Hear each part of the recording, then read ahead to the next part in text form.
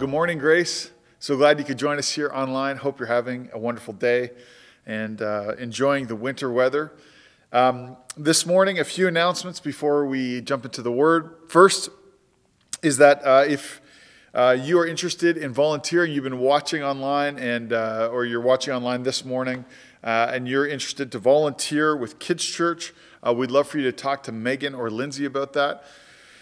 And then as well, if you are giving this morning, you can do that online through our website, igrace.ca/giving, or you can give through e-transfer at giving@igrace.ca. And before we jump into the message this morning, I wanted to remind you, just check in with you about Lent, which we talked about last week. It started on Wednesday. And so I want you just to know it's not too Lent to start. That, if you haven't begun yet, that it's not too Lent and you can get into it, and we'd love to invite you to join and be a part of what we're doing. And on the surface, I wanted just to remind us for a second about Lent. On the surface, it can feel like a season of us denying ourselves. But what we saw last week was that, when we see God's heart, we actually realize that Lent is a season of desire, of aligning our hearts and our lives and our habits more fully with our eternal desires. And it's a time for action. And so I want to encourage you that Lent is a time where we get up and we practice and we engage in a fresh way. And so I encourage you to this season to dive into 3 practices. And so if you are around the church at all, you can find this here. We just made a little sheet for you about Lent.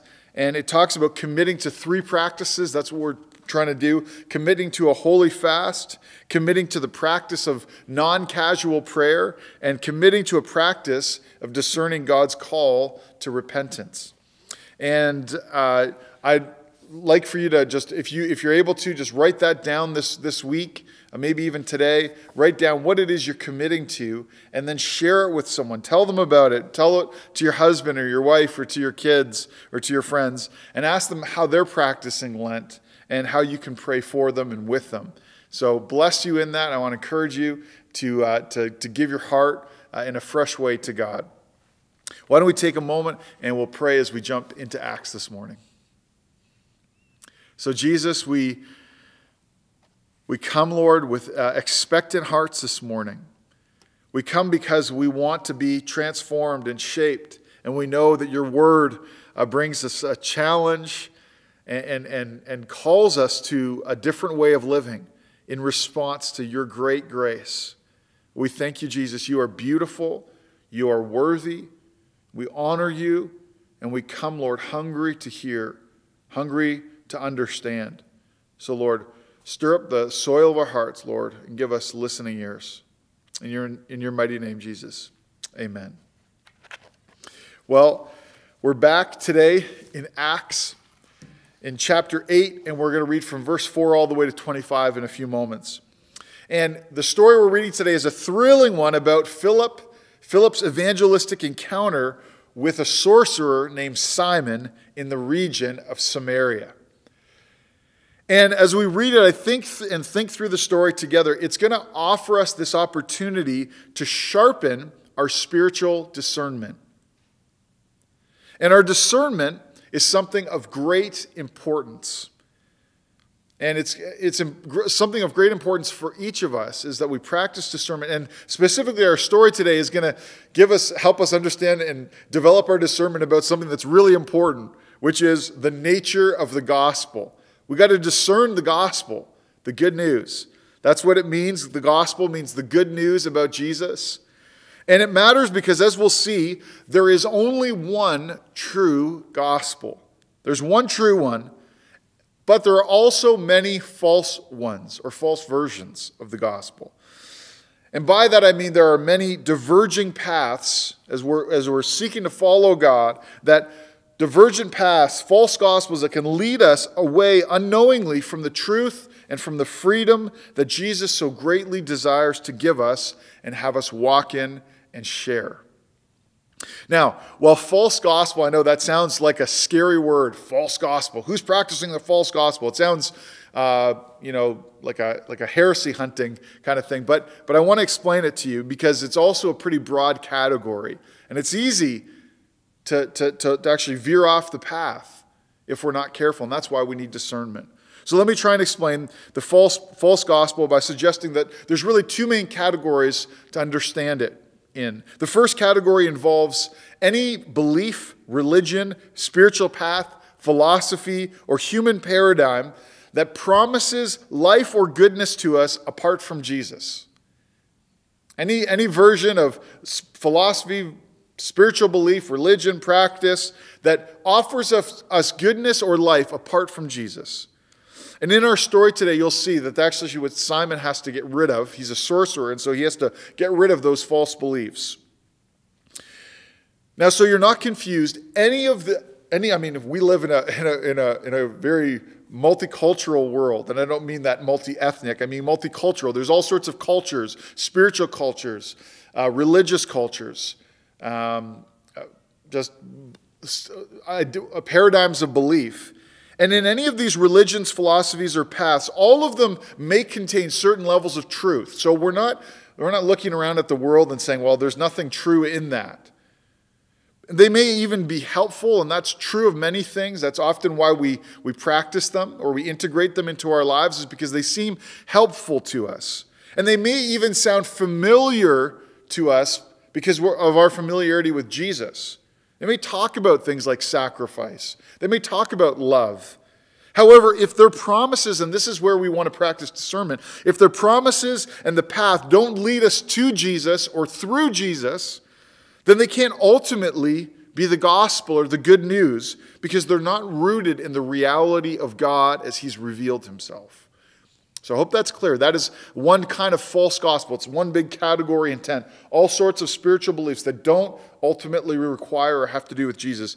And as Christians living in this multicultural world, we need discernment and courage in order to refrain from being compromised or end up entertaining false gospels, false ways of getting the good life. And yet we must also not at the same time become discouraged, fearful, or paranoid of their presence around us. Instead, we have to be watchful and wise, and that's what discernment is about. The second category, though, of false gospel, where we veer off the path, is more difficult to perceive because it actually involves the act of something called syncretism. Now, if you haven't heard of syncretism, or you don't know what the word means, it's the act, syncretism refers to the act of combining together two different systems of belief. So, I believe this is true about Jesus, and we kind of put them together. Two different versions of good news come together like a synthesis, or you unite them. That's syncretism, synthesis. Or you synthesize them together. So it's actually, this should be fairly common in our day. It's the spiritual assumption of most of our culture is that we should or can do this with belief systems. We can just put them together. Almost every modern person is practicing some version of spiritual syncretism. In the absence of believing in some sort of singular truth or meta story, and also because we get offended by those certain ideas that claim specific or ultimate truth, because things all of a sudden in our day we're evaluating our beliefs and going, well, these seem unpopular. They seem a little bit clunky, and so I don't know if I want to believe them anymore. They seem unpalatable. We think that we actually need to become syncretists. We actually need to meld in some other things to help maybe this Christian worldview that we have kind of not be so antiquated or old, or maybe we're afraid of it being judgmental. And so we think we have the wisdom to definitely adopt and welcome all sorts of ideas together into a new kind of sort of metaphysical stew. There we are. We're just going to bring it all together. We're going to mix it around. It's not the faith of my fathers. It's something I've concocted myself. Now, as Christians, we obviously are at risk for this. And it can happen whenever the one true gospel gets added to anything else.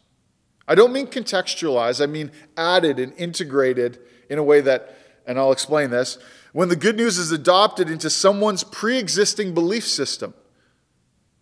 But instead of becoming the foundational principle by which everything else is organized in your life, you simply just add it together.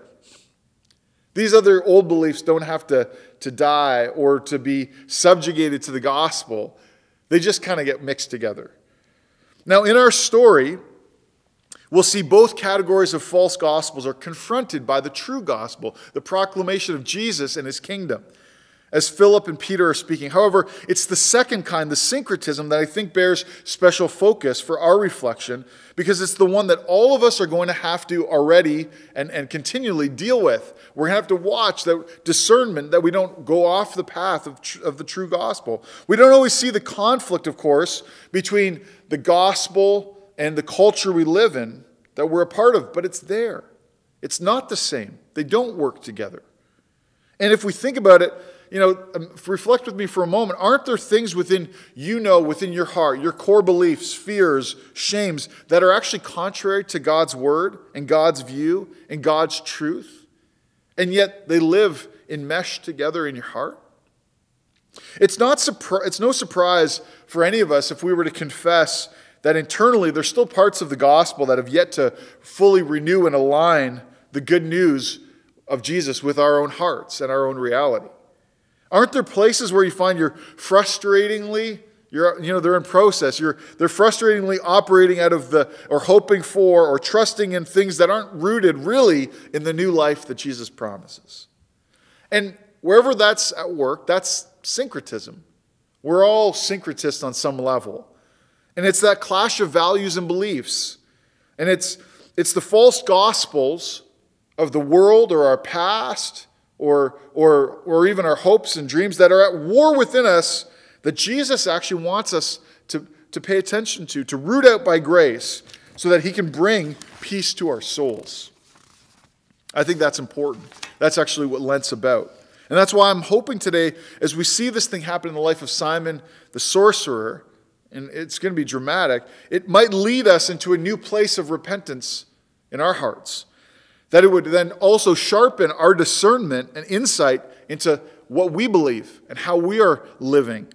Because we need wisdom and discernment for the world that we live in. Every day, in the expected and the unexpected, there are so many decisions and choices externally and internally that we have to navigate.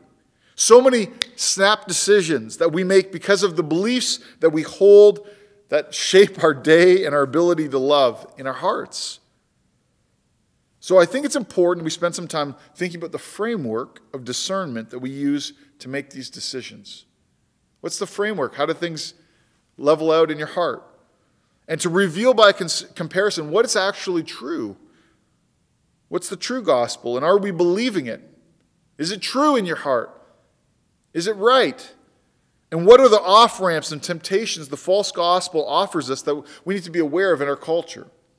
My hope is that we observe people in the story, observing and hearing and responding to the good news, we might reflect on how we're hearing it and responding and living it. So let's read it together. Acts 8, verse 4. And it says, "Now those who were scattered went about preaching the word. Philip went down to the city of Samaria and proclaimed to them the Christ. And the crowds with one accord paid attention to what was being said by Philip, and when they heard him and saw the signs that he did. For unclean spirits, crying out with a loud voice, came out of many who had them, and many who were paralyzed or lame were healed, so there was much joy in that city. But there was a man named Simon who had previously practiced magic in the city and amazed the people of Samaria, saying that he himself was somebody great. They all paid attention to him, from the least to the greatest, saying, 'This man is the power of God that is called great.' And they paid attention to him for a long time because he had amazed them with his magic. But when they believed Philip as he preached the good news about the kingdom, the gospel, about the kingdom of God, and the name of Jesus, they were baptized, both men and women. Even Simon himself believed, and after being baptized, he continued with Philip. And seeing signs and great miracles performed, he was amazed. Now, when the apostles at Jerusalem heard that Samaria had received the word of God, they sent to them Peter and John, who came down and prayed for them that they might receive the Holy Spirit. For he had not yet fallen on any of them, but they had only been baptized in the name of the Lord Jesus. Then they laid their hands on them and they received the Holy Spirit. Now in Acts, when they receive the Holy Spirit like this, it's often connected to actually being empowered for mission. This isn't them being actually like legit saved. This is them actually receiving the Spirit, the commission and the filling of the Spirit in a fresh way so that they can go on mission. And when Simon saw that the Spirit was given through the laying on of the apostles' hands, he offered them money, saying, "Give me this power also, so that anyone on whom I may lay my hands may receive the Holy Spirit." But Peter said to him, "May your silver perish with you, because you thought that you could obtain the gift of God with money. You have neither part nor lot in this matter, for your heart is not right before God. Repent therefore of this wickedness of yours, and pray to the Lord, that if possible the intent of your heart may be forgiven you. For I see that you are in the gall of bitterness and in the bond of iniquity," or injustice. And Simon answered, Pray for me to the Lord, that nothing of what you have said may come upon me." Now when they had testified and spoken the word of the Lord, they returned to Jerusalem, preaching the gospel to many villages of the Samaritans. Now, the brilliance of this story is that through the conflict of Simon and Peter, we can form a clear picture of the nature of the true gospel and the common fallacies at work in any false gospel. We'll actually see where he got it wrong. And while the fallacies seem specific, I think, on some level to Simon, the underlying issues of Simon's heart are not. They are common to each of us. We're all at risk of doing what Simon did. We all see that we must confess these issues and we must seek repentance in order to be restored. That's the only solution that's offered. And that's because, and the force of all of that is because we want the real thing. We don't want to stay like Simon with some form of godliness that actually denies the power. We don't want a watered-down, compromised, syncretistic version of the glorious truth of God's good news that only looks good on the surface but fails to actually set us free and renew us in God's image and life. Now, Jesus shared an important parable about the potential of this very problem for our lives. It's called the parable of the sower, and you may have heard of it. And in it, his contention is that the good news of God's kingdom was like a good seed. We talked about seeds last month. But when shared, when scattered, when planted, there were at least 4 different types of soil in which the good news tends to land. The soil here refers, he's not talking about actual soil, but the condition of the human heart as it hears and its ability to understand the good news. And so there's this refrain in the parable as Jesus is saying it, that we're called to be a people who really understand. Understand. That word understanding means to perceive or to have insight. It's actually a really similar word to the word to synthesize, but just simply to say actually to adopt and to synthesize everything around that truth.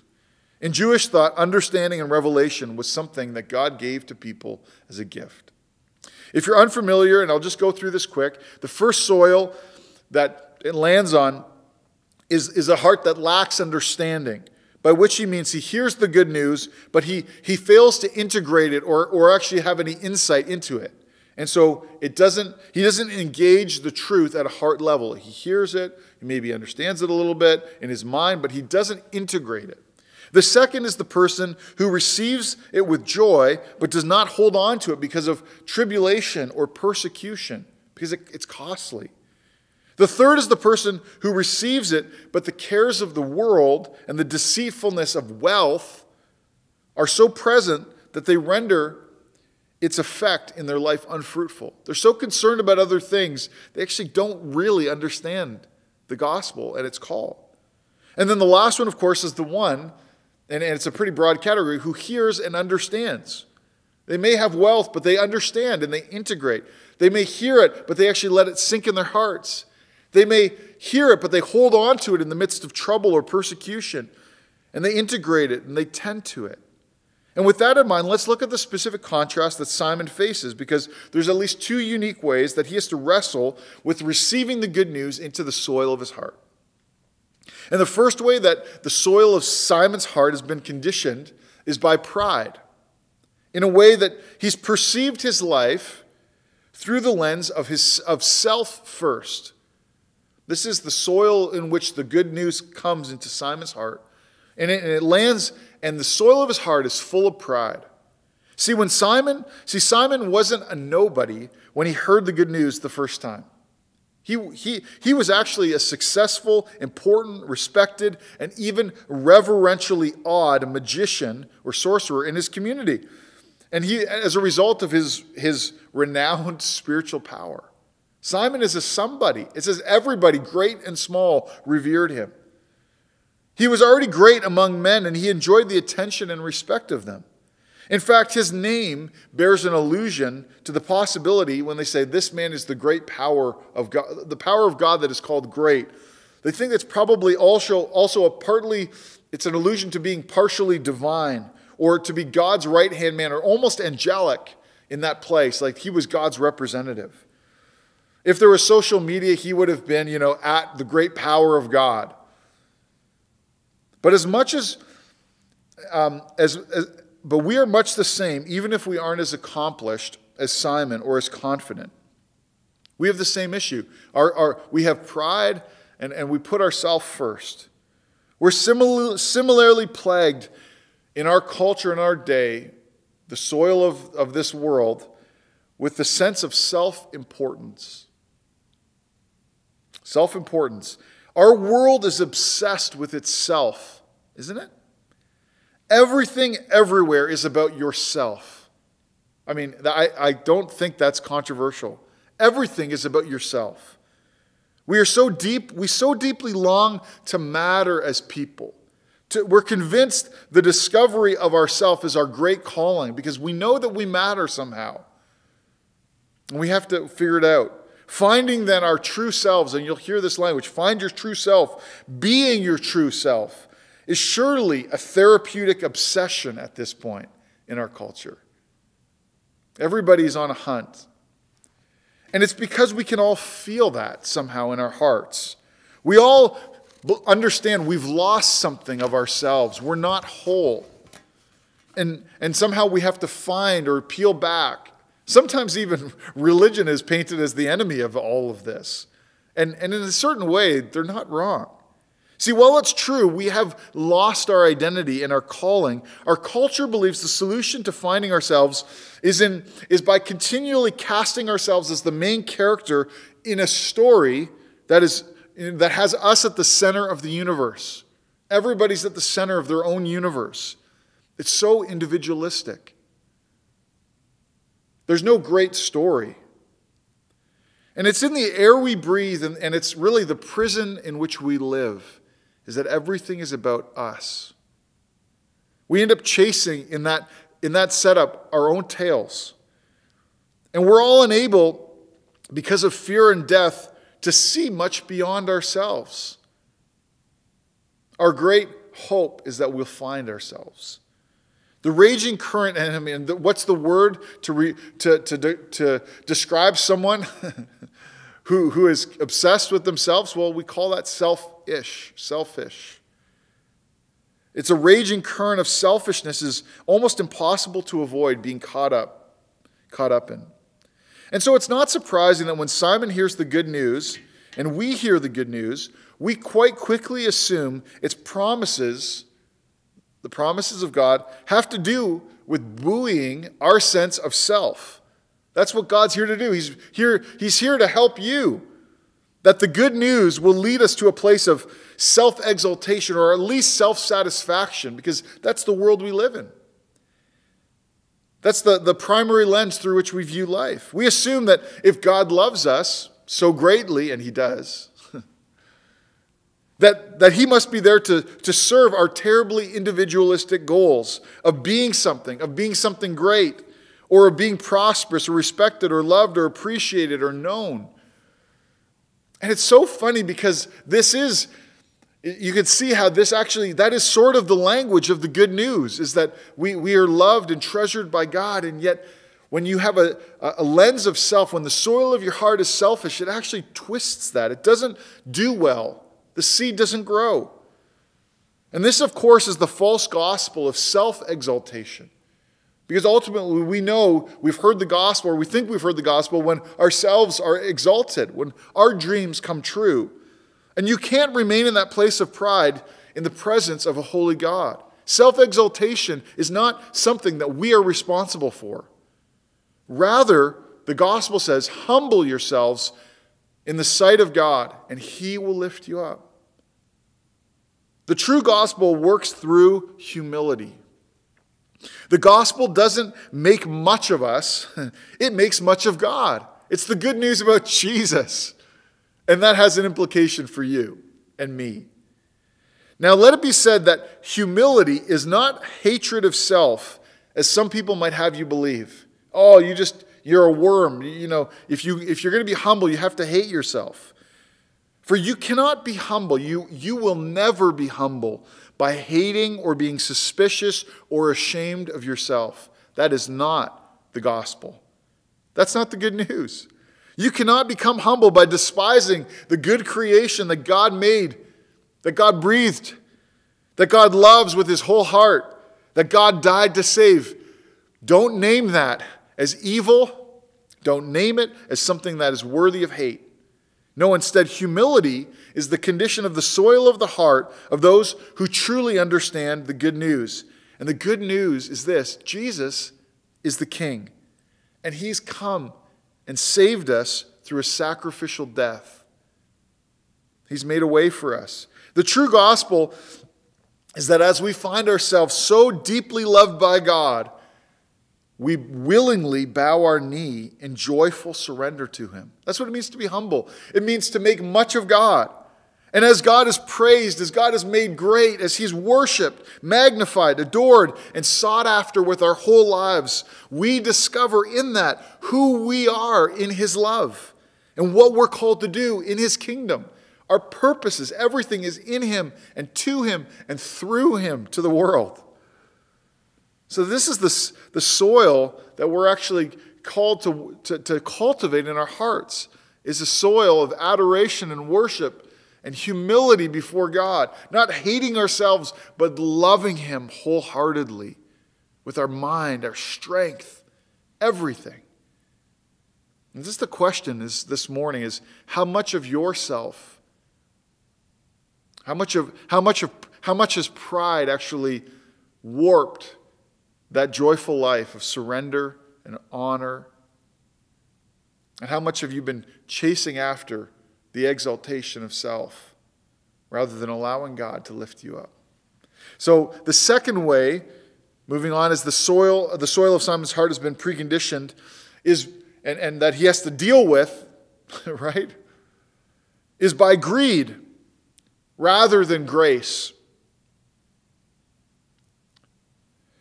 And we see this when he offers them money to buy the power of the Spirit, so that the Holy Spirit's upon him, so that he too can share in its impact and potentially maybe its profit. I'm not sure what he imagines will happen. It seems he actually does. And funny enough, I mean, Simon, in Christ, when we receive the gift of God, we are called to lay our hands on people, to bless them, and for the Spirit to come. That is part of a normal Christian life.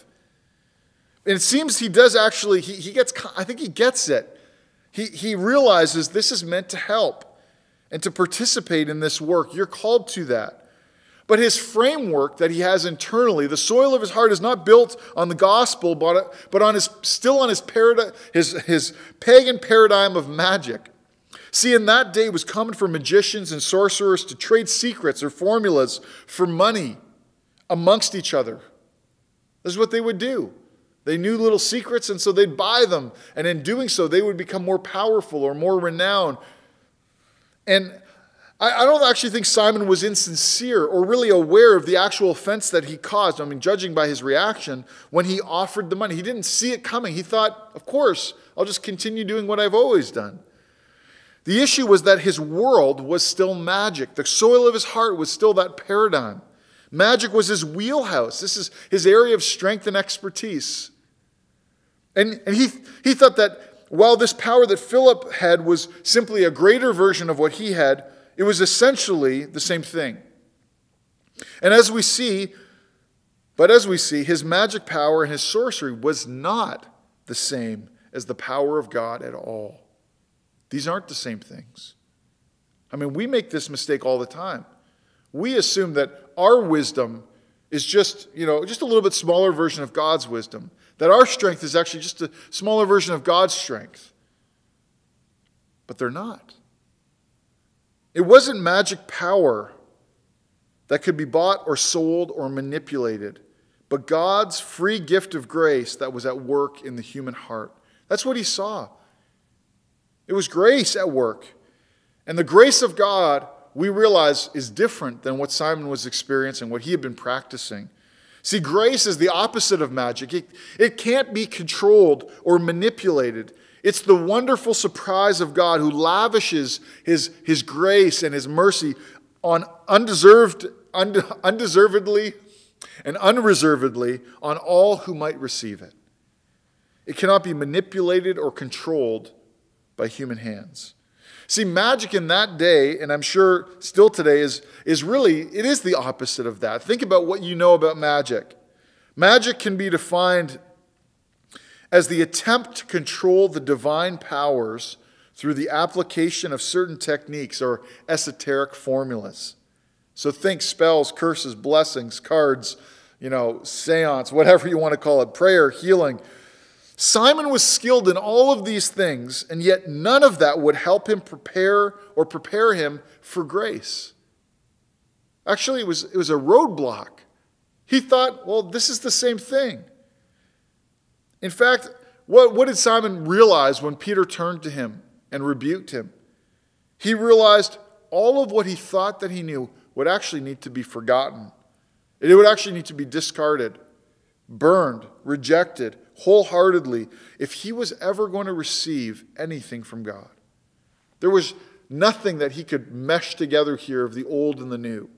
And that's why Peter is so harsh with him, because he knows how deeply Simon will be tempted to approach grace in the future the way that he approached magic. Through a paradigm of earning, using his heart of greed and his eye for self-promotion to make it happen. To sort of say the right things and do the right things, all the while rejecting or not grabbing hold of what was really being offered, which is a life in union with God. Peter says instead, may your silver perish with you because you thought you could obtain the gift of God with money. And don't you imagine this morning the Holy Spirit is just as, if you can hear the authority in Peter's words, don't you imagine the Holy Spirit is just as fiercely protective with our similar areas of weakness or strength? Of the places where we are blind, where we bring the old in, are conditioned, like Simon, to simply presume that we understand the nature of grace. We assume the old is really like the new, and it's not. The Holy Spirit actually lives, he moves, and he breathes, he comes. It's just to convict the world of sin and righteousness. The Holy Spirit lives to tear down every lie that the enemy might try to use to twist the good news. The enemy loves to import the old into the new, and the Holy Spirit is saying, you shall not pass. He despises the false gospel because he knows it robs us of the real blessing of God. The enemy knows if he can, and this is the thing, Peter understands this about the world. He understands that the enemy is at work in our lives and in our culture, and he's always trying to get in. He's always trying to make a way. He's always trying to meld things together syncretistically in order to corrupt the outcome. So we go, I get this gospel, but it's not doing anything. I get this gospel, and it doesn't seem to have the effect. I get this gospel, but there's no power in it, and it's because it's not the gospel. See, I want to ask you this morning, maybe work ethic is your wheelhouse that you brought to the table when you heard the gospel. And maybe that's what you're used to bringing. Maybe intelligence is your wheelhouse. And maybe that's what you're used to bringing to the table, the old thing that you thought was going to help you in the kingdom. Simon warns us that in the kingdom, make sure you don't just blend the old way of life with the new that Jesus is inviting us into. I mean, Marie Kondo is right. Get rid of the room, everything in the room, to redesign. Take it all out, tear it all down, and only put back in that which is true, that which is good, that which brings joy. No more syncretism. All of it must die if the good news is fully actually to come in our lives. Isn't it true that you can't blend the old ways of shame with the gift of God's grace in your heart? Isn't that true? Shame plus grace, it ruins the soil and the seed doesn't grow. We can't try to blend these insecurities and insufficiencies that we've lived with together when God's call comes. And when we do, what we'll find is we've figured out how to remain in control rather than being abandoned in faith. And it ruins the soil. The seed doesn't grow. Now, maybe you're saying this morning, well, I haven't tried to buy anything. I've never tried to buy the gospel or buy grace or buy the power. And yet, while we may not have tried to buy it, God's favor, we certainly try to earn it. We certainly think that way. And that's the same thing. We may not try to buy God's power, but we certainly attempt, like magicians, to control it, don't we? However, imagine the Holy Spirit turning to you like Peter did to Simon and saying, may your self-sufficiency perish with you because you thought you could obtain the gift of God through striving. I should say that again. Imagine Peter turned to us this morning and said, may all of your self-sufficiency perish with you because you thought you could obtain the gift of God through your striving. What I want to give you, Peter's saying, God is saying, is not something you can buy or manipulate or control. Listen to what Peter says in light of that. If you continue without change, you will have neither part nor lot in this matter, for your heart is not right before God. Part or lot is a reference to the Levites who it says their portion was the good portion. Their portion wasn't this land or that land, it was the Lord. And this is what he's saying, you're not going to get the Lord. You're not going to be a priest. You're not going to serve God if you think this way, if you try and bring these two things together. He says the soil of your heart is not right before God. Maybe the soil of our hearts this morning isn't right before God. I'll let the Holy Spirit convict you about that if it's true. And he continues saying, for I perceive that you are in the gall of bitterness and in the bond of iniquity. Gall being a reference to a bitter or poisoned cup. Essentially saying there's something good in the cup and you've poisoned it. That's what gall is. It's like the bile. You've poisoned it and made it bitter.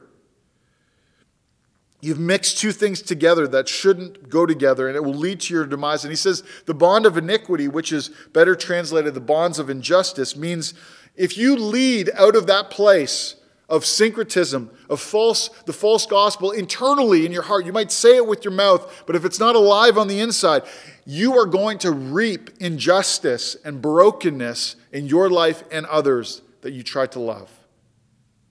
You're going to perpetuate it. And that's why Peter says, listen, the gall of bitterness, the bonds of injustice, break them now. Break them. They're sober warnings. He says it's possible, though, that you can yet do the work of repentance. That's the way, repentance. That there's still time to do the work of tending to the soil of your heart. As long as it's today, hear the voice of the Spirit. This is the opportunity that Lent affords us to sharpen our discernment, to allow the Word of God to cut between bone and marrow, not outwardly. We're not cutting things up, but inwardly in our own hearts. Lent invites the joyful work of confession this morning about the pride or the greed or whatever it is that we have tolerated in our hearts that's warped our ability to receive and experience the great grace and freedom of the gospel, of all that God wants to lavish on us. So this morning, the call is simple. The response is simple. If you have pride today, if you perceive it in the soil of your heart, a spirit of selfishness, self-absorption, self-loathing, self-pity, it doesn't matter what you call it. If it's self, it's pride. Come and confess it this morning. Turn to someone this morning in a few moments and confess it. Make a statement today before God and let him cleanse you. Lord, I confess I have trusted in myself. I have sought things on my own strength. I have made things about me. I've been so caught up in my life, I've actually diminished my worship and my desire. And I've sought after my own treasures. It's all pride. Pray for mercy, and God will lavishly, joyfully give you all of his grace. If you have greed today, if you have striving, hopelessness, fears, shame, or worries, anxieties, confess them before God, and you will be cleansed. He'll cleanse you. Don't integrate them. Don't think and continue to integrate them into your old identity or your new identity. Confess them, purge them, release them, unhinge yourself from the old way and run fully into the new. It doesn't mean you need to understand it, but today, make a statement to God. Confess your sins. Don't hold back from all that is yours and God's by grace. Turn over the soil of your heart so that God might reap a full harvest from your life. A harvest of grace, a harvest of love and kindness. You were made to be fruitful and to multiply. A harvest of faithfulness. Let God be glorified.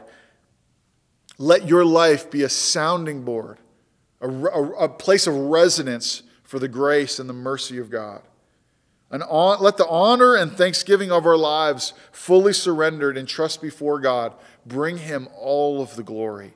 Let's exalt him this morning because he's beautiful. Jesus loves us, and we get to celebrate that every day. So I want to do what Simon asked, just pray for you. Pray to the Lord that nothing that was due to you would come upon you. Nothing that would do. Because of the cross, we know it's already fallen on Jesus. So rather, let us instead receive what is due to Jesus as the heir of God, the firstborn of the dead, and the mediator of a new covenant. So God, this morning, as we now confess our sins, we confess, Lord, our half-heartedness. We confess, Lord, what it is that has been holding us back. We confess the hardness of the soil of our hearts, and we turn it over, God, to you by faith, saying, Lord, here we are. We don't want this anymore. We confess, and we thank you, Lord, that the blood of Jesus forgives. The blood of Jesus heals. The blood of Jesus restores. The grace and mercy of God are poured out, and the fire of God falls on this offering. And so I bless your people, Lord. Let all of the grace of God, all of the good news penetrate and be, Lord, just glorious in their lives, shine in their lives. The love and the treasure, the beauty of God be ours. In your mighty name, Jesus. Amen.